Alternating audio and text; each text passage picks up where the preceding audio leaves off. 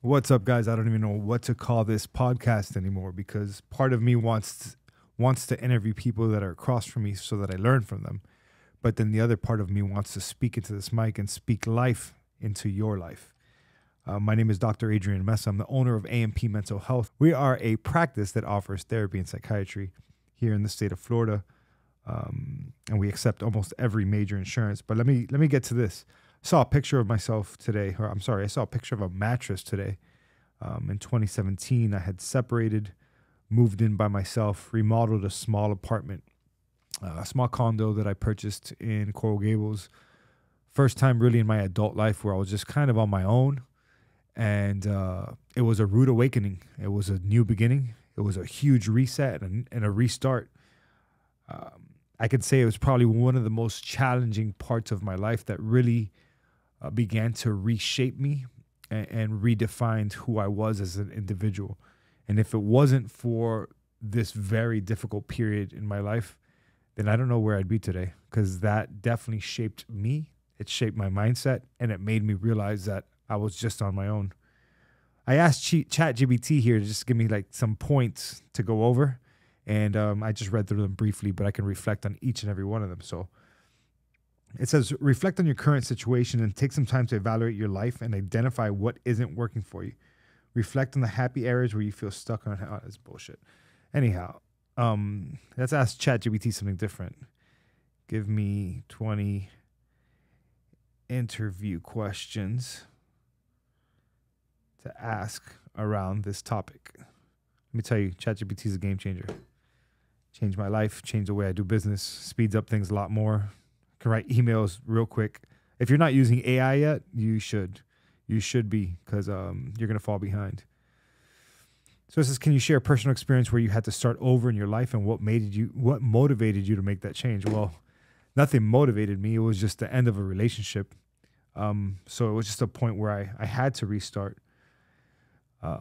Like I said, I found myself with a new little condo that I was proud to own and remodel. But it was definitely a restart. It was the first time that I wasn't with my daughter every day. And I want to say it was probably the biggest challenge. It was just recognizing like, hey, I'm not going to be able to shape this person's life day in and day out how I originally intended.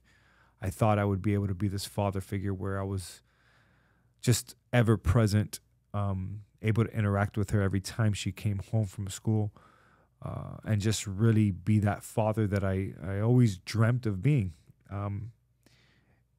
And maybe in some ways that is true, and that was taken from me, or I had to walk away from it.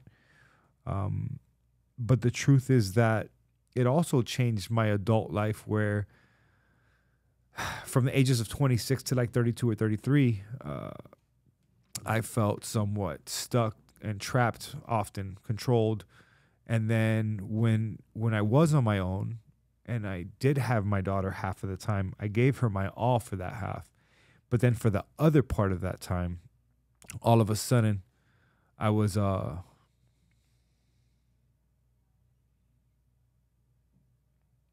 almost don't even want to talk about this.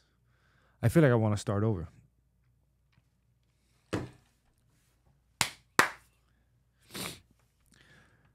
Hey guys, welcome to the Finding Balance podcast. I'm your host, Dr. Adrian Mesa, and in all honesty, I almost want to change the name of this of this podcast, because I think I spend a lot of time interviewing other people, but I also want the opportunity to speak life into other lives that are listening out there. And I think I gain a lot from having a guest on this podcast. I gain a tremendous amount. In fact, it's heavily impacted my life. Whether it's the way I look at business, the decisions that I make, the way I hire, the personnel that I attract and take on into my team. It's helped me on a personal level. It's helped me engage with other fathers and understand how they perceive fatherhood, how other people view their successes and their failures. So it's been huge in many ways.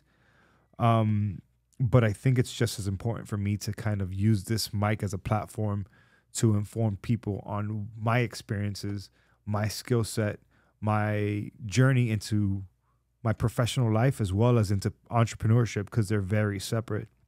And so I want to use this mic to inspire people who are in a stage of life, possibly a healthcare provider, maybe somebody who just wants to become an entrepreneur, or somebody who wants to step outside of the norm and become uncomfortable. And I think I offer a lot of value in that, not only because I've done it, but because I'm living in it right now as we speak.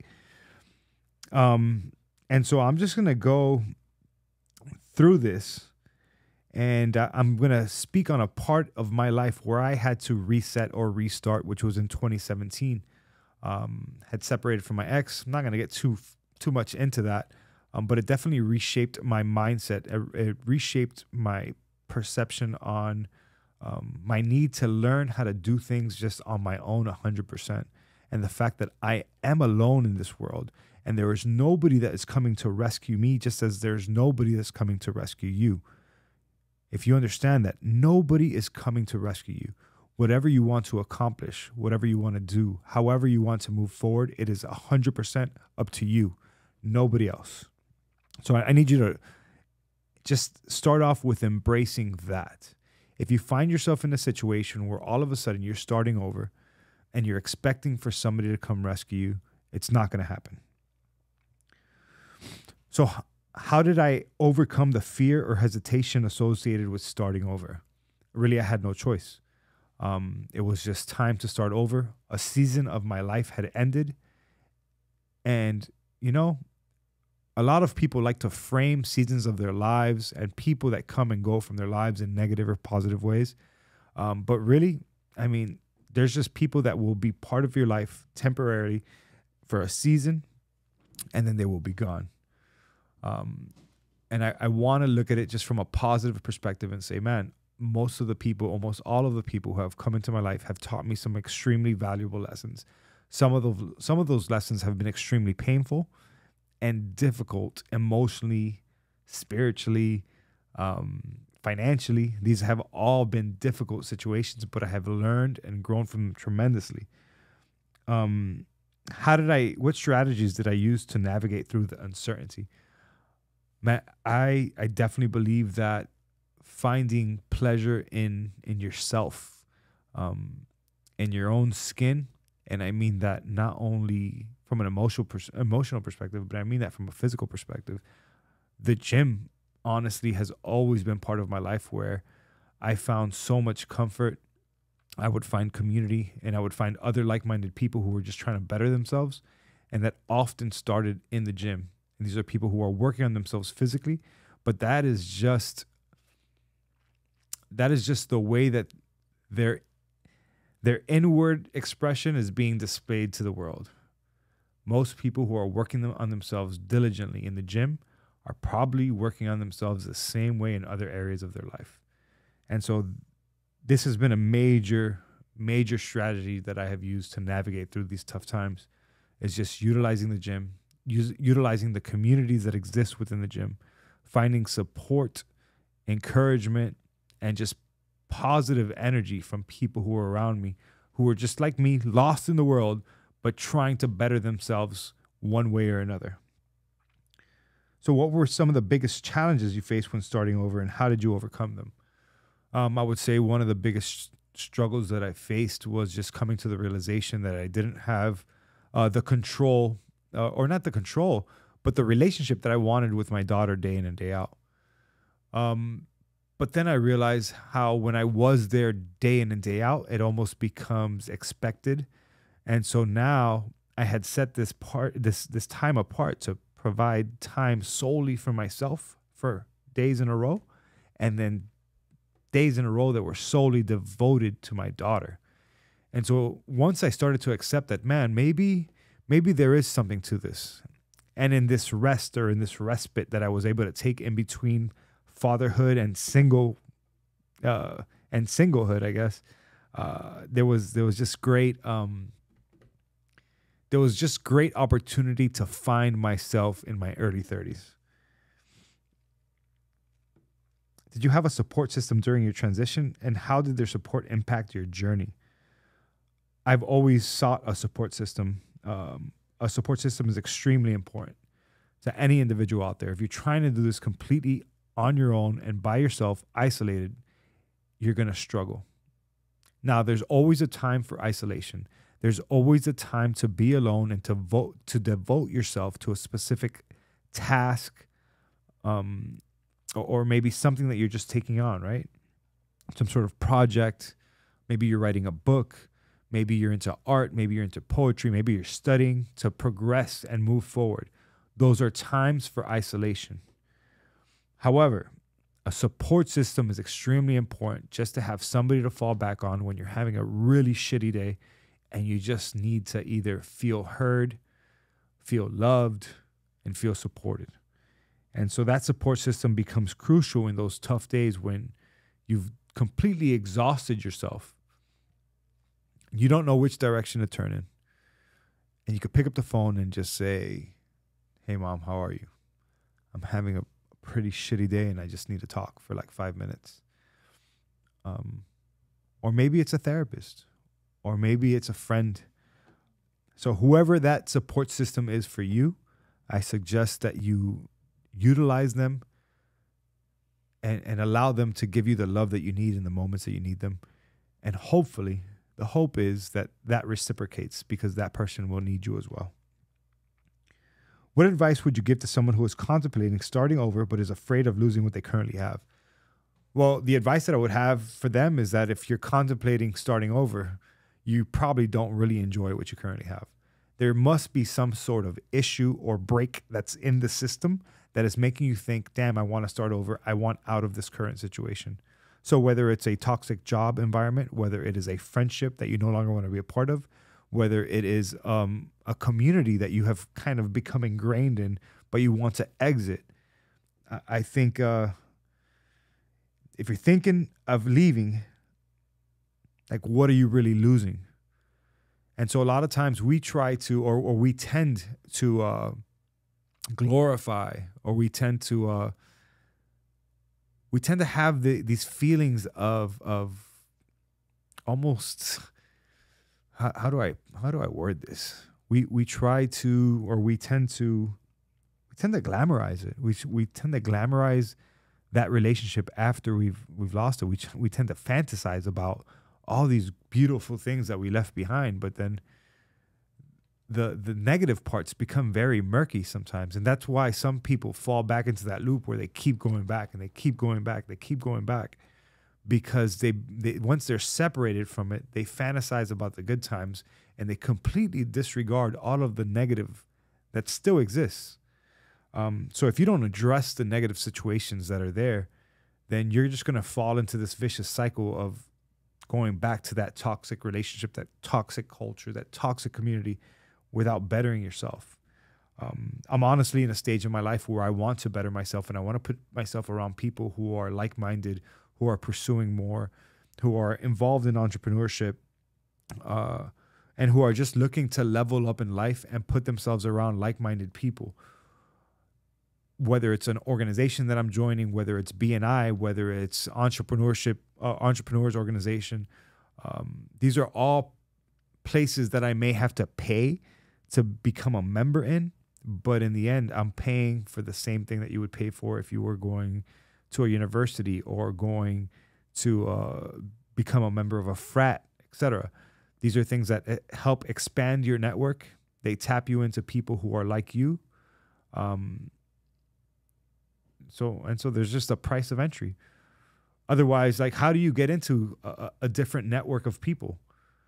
There's different organizations you could join that are free, but typically the ones that bring a membership fee means that people are really devoted to that cause or that organization.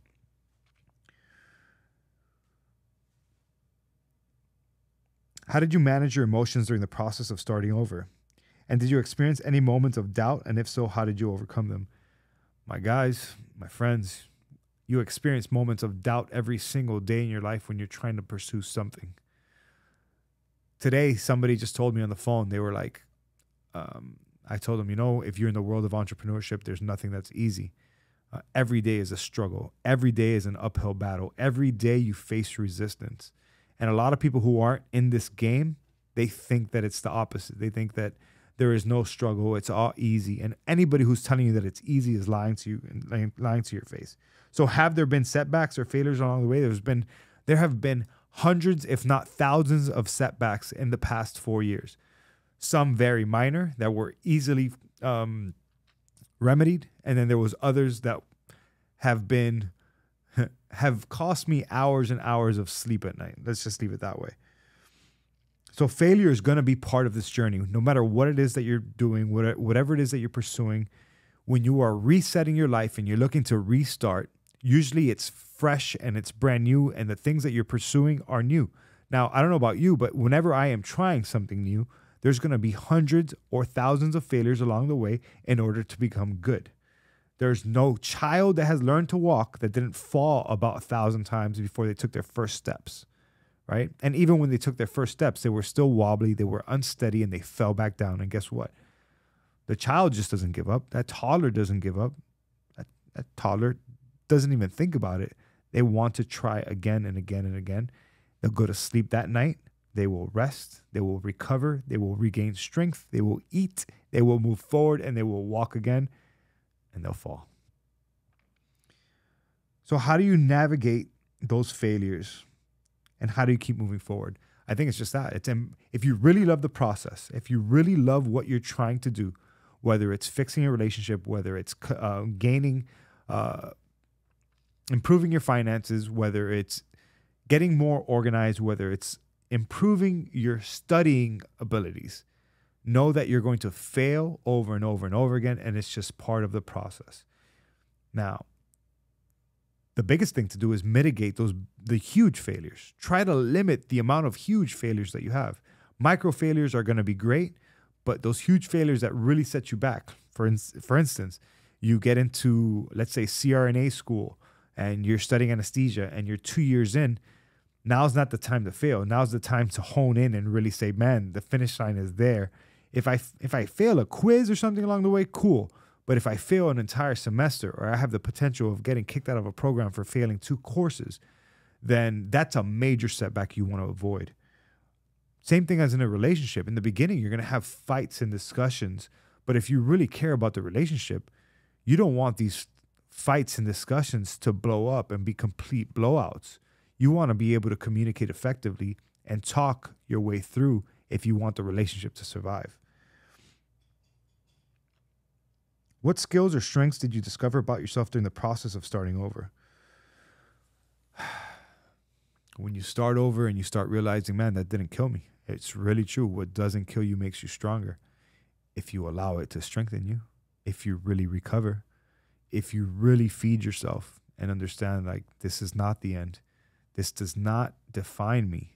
This failure, this need to restart and humble myself and quiet my ego, this is healthy. It's a beautiful thing. So once you can embrace that, once you can make that part of your identity, the fact that, hey, I am resetting. Hey, maybe this does feel like a setback, but maybe it's more like a catapult that's about to launch me.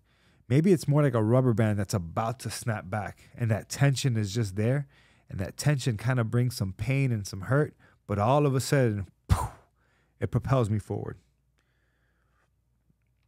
Did you find it challenging to let go of certain aspects of your old life, and how did you cope with the feelings of loss or nostalgia? There's definitely going to be aspects of your old life that it's going to be extremely difficult to let go of. Because there's parts of everything about who you used to be that it's easier. There's comfort. It's easier to hang around with the same people and talk about the same things and not challenge yourself to move forward. Have you ever spoken to somebody where you're challenging them and letting them know that they could do better, and they almost get frustrated or angry at you? Well, that's how you should be about getting frustrated and angry at yourself, because you should know that you should be able to move forward and do better. But if you're not doing it, then you should be frustrated. You should be upset. And you should be using that energy to find out what are the things that I need to do to move myself forward, instead of just beating yourself up about it. Because that's something else a lot of us tend to do. We find ourselves in a difficult spot or a difficult situation. And rather than saying, damn, what's holding me back? And let me identify these things so I can tackle them. No, we just want to get emotional and say, fuck, I keep fucking up. I'm such a piece of shit. I can't do better. I keep losing. And you can win. You can win over and over and over again. But you got to get past that mindset. Past that mindset of I can't and it won't happen to me. It will. But just get ready to fail about 1,000 times. Get ready to move forward in centimeters and not in feet and leaps and bounds every day. Because this is truly a marathon. I hate these cliches, but it's so true.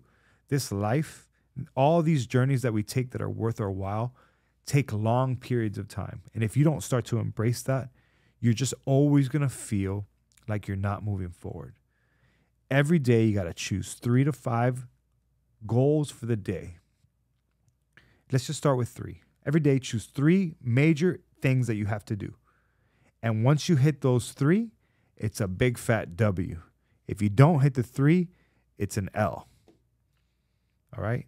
So now day after day after day, 7 days a week, you hit a W. You hit a W. And every once in a while, you'll hit an L. The goal is to have more W's than L's. I would tell you, try to make it 75-25. 75% of the time you're getting a W. And the most, which is a C at best, is 25% of the time get an L. That goes for your consistency at the gym. That goes for your consistency towards any sort of self-development, your consistency towards a goal such as entrepreneurship or school, etc. And in many cases in programs in school, a 75 isn't even passing. So be careful with that. How did you cope with the feelings of loss or nostalgia? It's just understanding that nostalgia is a lie. Those great feelings, they no longer, they exist within me, but they no longer exist in the real world.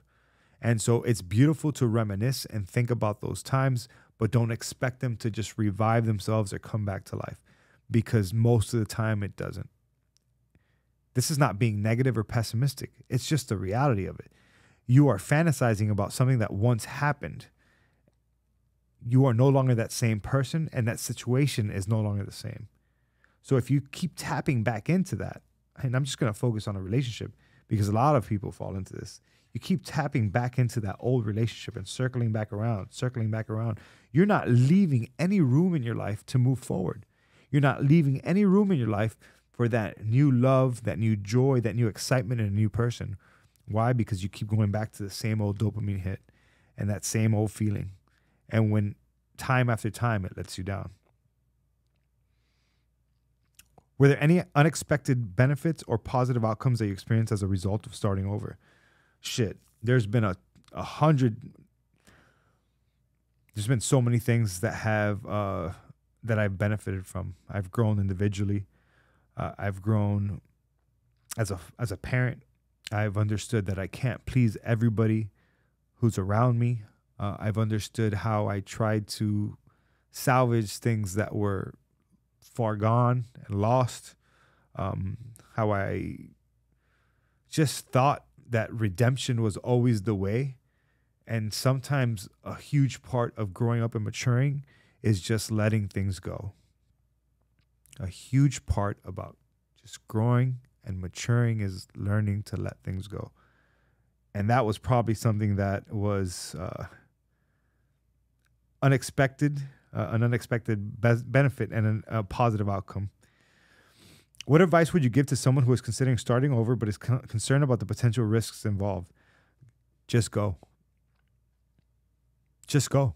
If you really know that it's time to start over, if you really know that you are not where you're supposed to be, if you wake up in the morning and recognize time, day after day after day, and you've already looked inwardly and know it's not you, know that just whatever situation you're in is not for you, then it's time to make a change. And so that's my advice that I would give you is just go. How did you stay motivated and resilient during times when things didn't go as planned? It has nothing to do with motivation. It has everything to do with discipline and consistency. Whether you're feeling up or down, whether it's raining, snowing, sleet, or sunshine, you are doing the damn thing. You you're making the effort to complete those 3 things that I just spoke about and get them done and get the W for the day. There's going to be plenty of days where you don't feel like doing anything, where your motivation is not there, where your desire is not there. And that is when you have to just say, what are the 3 things that I need to do today to move forward? And you go and you do those things. What resources or tools did you use to find helpful during your journey of starting over? I can't stress enough that I'm on this mic right now on a podcast, and podcasts have carried me through those tough times. It's Gary Vaynerchuk during COVID who helped me really put myself out there on social media, and I stopped caring, stopped worrying about the judgment. I stopped worrying about what people might say. I stopped worried about what I might look like, and I just started putting myself out there. And as a result, I've been able to help so many people. I've been able to get over 1,000 patients seen every month now. I've been able to grow my business from 0 to this year. I hope that we hit $2 million in revenue. We have 20 employees. We have some employees that are abroad. We've implemented an AI to answer the phones when everybody else is busy. We have a preceptorship program. All these different things have come. I forgot what I was saying. Oh, yeah. They've come as a result of listening to these different people. It's the Vaynerchuks, the Hormozis, the Andy Frisellas, any of these entrepreneurial, I don't want to say motivational, because these people are just mentors, honestly. They're mentors and they're putting themselves out there. So I'm trying to do the same thing. And if you want to listen to me, then I gotta do a better job of putting myself out there on this mic so that people can relate to me and understand what I'm doing, what my mindset is, how I'm moving forward, and how we can move forward together. Because that's what this is about. This is about establishing a network, even locally, where we know that we have like-minded people around one another who can tap into each other as resources so we can move forward as entrepreneurs. And even as humans, honestly. Can you share a specific moment or achievement that made you realize the sacrifices you made were worth it? I think the day that I rented my condo and saw it as an investment property, it definitely changed my mindset. Remodeling my current house definitely changed my mindset. Building a little efficiency. Again, so I'm just trying to gain doors right now. I'm trying to gain passive income to make my life and my quality of life better and better every year. I'm 40 years old right now, so my time is limited, but I know that if I focus the next 10 to 15 years on really building myself up and acquiring real estate like the game of Monopoly, I think my later years of my life are going to be much easier, and it's going to be just so much more beneficial for me as an individual, and then for anybody who surrounds me. And I'm going to be able to then mentor people about even that, not only about business, entrepreneurship, establishing wealth, building a real estate profile, investing in Bitcoin, things that nobody has taught me. I have not had a mentor at all. Nobody has shown me anything about entrepreneurship. Anything that I've learned about accounting, everything I've learned about stocks, crypto, or real estate has been on my own or having conversations with other people. But it hasn't been a mentor that just looked and said, hey, this is the way, this is what you should do. It was like curiosity, conversations, investigations, and then risking it myself. How did starting over impact your relationships with others? Did you find that some relationships grew stronger while others faded away? This is actually a conversation I've been having a lot lately. I'm recognizing that when I'm around some people, not everybody, but when I'm around some people, like my friends, my good friends are my good friends. But it's really difficult for me to establish a new relationship with somebody who I can't relate to. And the fact that if they're not involved in fitness, if they're not involved in entrepreneurship and self-development and wanting to grow as a human, and they just want to sit around and, I don't know, just not have much to contribute to the conversation, then I'm having a very difficult time really connecting to them. And it has nothing to do with me thinking I'm above them or anything like that. It just has to do with, this is all my mind is churning day in and day out. And I don't want to invest myself in someone who's not helping me grow. Some might say it's selfish. Some might say it's arrogant. Some might say it's self-centered. And I might say yes, because right now I know how limited my time is in my life. And now, will I go out of my way to help somebody? I will. But how much of that help and how much of my time that I want to invest in anybody else is completely up to me. And nobody can force me to be somewhere or engage with someone or something that I don't really feel is going to benefit me down the road. Looking back, what would you say is the most important lesson or insight you gained from your experience of starting over? Just know it keeps going. No matter what, it keeps going. So no matter how big the failure, no matter how much it hurt, no matter how devastated you are or you were, this thing keeps going. And so you either let life pass you by and you sit there in anguish and despair and depression, or you use that as fuel to get your ass up and to get moving. And that's completely up to you and nobody else. So that's the most important lesson I've gained. Starting over is an opportunity. It's not a failure. It's an opportunity. Because if you're starting over, that means you got another chance. So that alone implies that there's new life. You have a blank canvas. You have a fresh start. What are you going to do with it? What are you going to do with it? That's completely up to you. And that's it, guys. That's all for today. I just want to share a little bit about coming back, making that comeback, starting over. And these are just some of the experiences that I had. If you are someone who is currently starting over, if you are going through a major life change or situation, you are not alone.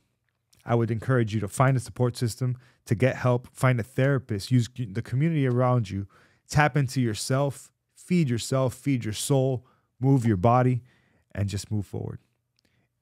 Just know that it goes on. Whether you decide to sit back and dissipate and become a fraction of yourself, or use this failure as fuel, the rest of the world will keep moving. When I was in the University of Miami as a professor, I'll never forget when a professor passed away and everybody cried and we shared a moment of silence. And when that lecture opened up the following week to the students again, and I peered in the window and I saw a fresh new professor and the same students sitting in the class, just moving forward with the rest of the semester. So just know that we will be replaced. Whether you like it or not, you will be replaced. The world will move on. And so it's really up to you to move yourself forward, to find the consistency when the motivation doesn't exist, to propel yourself forward so that you could have a better future. I hope you guys have a great Monday.